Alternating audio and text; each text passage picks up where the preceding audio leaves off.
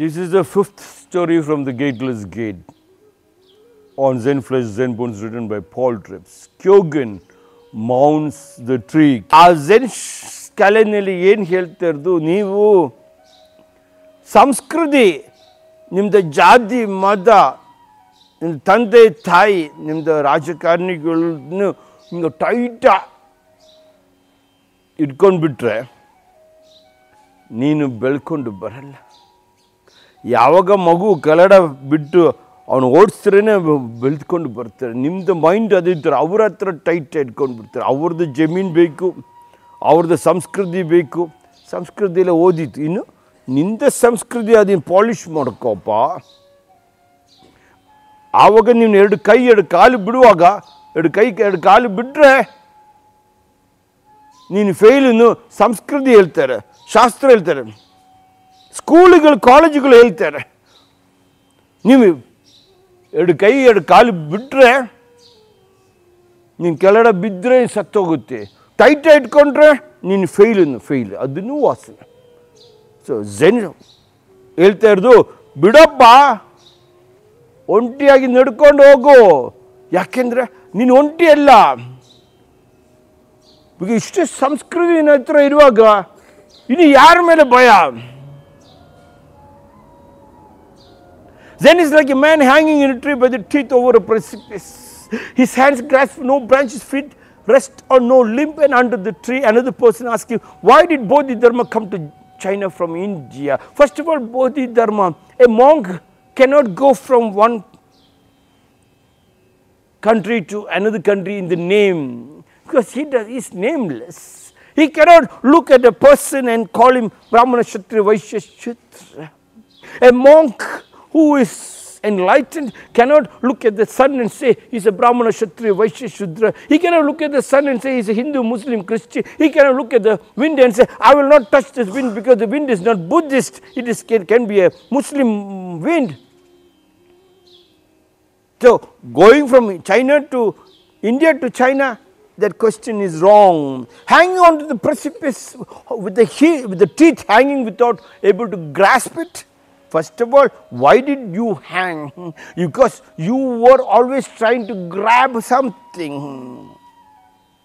You have no truth of your own. When you don't have truth of your own, when you have not practiced your samskriti, then you will be hanging on your teeth on a precipice. And in that, you start shivering whether somebody asks me a question, whether I should answer. If I answer, I should get good marks. There is no question and answer. You should be like that. When you practice every day morning, your samskriti means your culture of your yogasana, your pranayama. Lighting the lamp when singing a bhajan is a prayer which makes your voice so beautiful. And then look at the Surya, the sun, and then you do your Surya Namaskar to stretch the total body. You sweat it out. You have already become healthy. You have become a magnetic force. Then where will you hang? You don't have to hang. You don't even have to listen to the sound of the one hand clapping. The sound of the one hand clapping happens.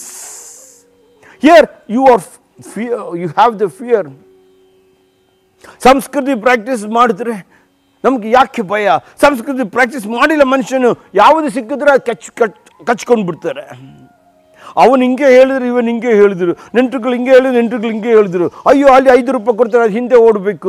ಆ ಭಾಷಣ ಬರೋವಾಗ ಎರಡು ಕೈ ಎರಡು ಕಾಲು ಇರೋಲ್ಲ, ನೀವು ಒಬ್ಬನೇ ಹ್ಯಾಂಗ್ ಮಾಡ್ತಾರೆ. ಹ್ಯಾಂಗಿಂಗ್ ಫಸ್ಟ್ ಆಫ್ ಆಲ್ ಬರಲ್ಲ. ಸಂಸ್ಕೃತಿ ಬೆಳಗ್ಗೆ ಎತ್ಬಿಟ್ಟು ನಿಮ್ಮದು ಯೋಗಾಸನ ಪ್ರಾಕ್ಟೀಸ್ ಮಾಡಿದ್ರೆ, ನಿಮ್ಮದು ಪ್ರಾಣಾಯಾಮ ಪ್ರಾಕ್ಟೀಸ್ ಮಾಡಿದ್ರೆ, ಮನೆಗೆ ತೊಳೆದು ಬಿಟ್ಟು ಕ್ಲೀನ್ ಮಾಡಿಬಿಟ್ಟು ಬೆಳಕು ಹಚ್ಚಿಬಿಟ್ಟು ಒಂದು ಭಜನೆ ಆಡುವಾಗ ಅದು ಸ್ವರ ರಾಗ ತಾಲ ಪಲ್ಲವಿನೇ ಬಂದುಬಿಡ್ತಾರೆ.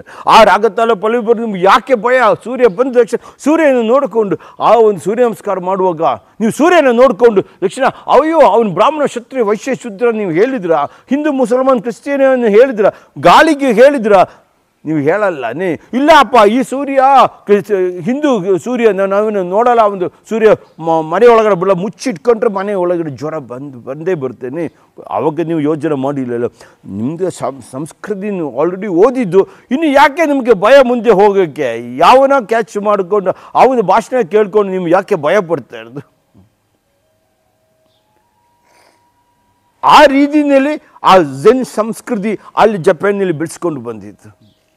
ನಾನು ಹೇಳ್ದೆ ನಿನ್ನ ಗಂಡಸರ ನಾನು ಹೇಳಿದೆ ನೆನ್ನೆ, ಹೇಯ್ ನಿನ್ನ ಗಂಡಸ್ರ ನಾನು ಲೇಡೀಸ್ ಹೇಳ್ದೇಳು, ತಂದು ಕೊಟ್ಟರೆ ಅಡುಗೆ ಮಾಡ್ದು ತಂದು ಕೊಟ್ಟರೆ ಅಲ್ಲಿ ತರಕಾರಿ ಯಾಕೆ ಬೆಳೆಸಿಲ್ಲ, ಔಷಧಿ ಗಿಡಗಳು ಯಾಕೆ ಬೆಳೆಸಿಲ್ಲ, ಒಂದು ಸೀಸನ್ನಲ್ಲಿ ಯಾಕೆ ಆ ರೀತಿಗೆ ಅಡುಗೆಗಳು ಮಾಡಿಲ್ಲ.